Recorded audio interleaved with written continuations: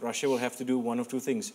Depending on the other group, which is Group B, they'll either have to play, if things go according to plan, either Spain or Portugal. Do you think Russia can get past either one of those teams? No. No. Straight up flat no. No. Because they have too many problems in the defense. I mean, even today, for me, they didn't do a good job.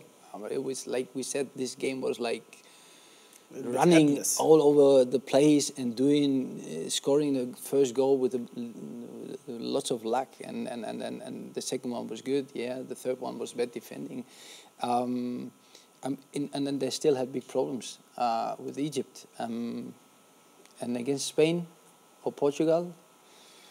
They play at home, everything can happen, so we go back to the group with Saudi Arabia and Egypt and Russia, and what can happen, but for me, I don't believe it.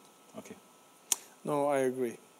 I don't think they are good enough as a team, but it is so that with these two big wins at home, like I said, they're lifting themselves up to maybe a level that they are not really at. Performance-wise, both in the first and the second game, they haven't played that well. Okay. To be winning 8-1 in total. So I think they will have problems in winning over Portugal and Spain.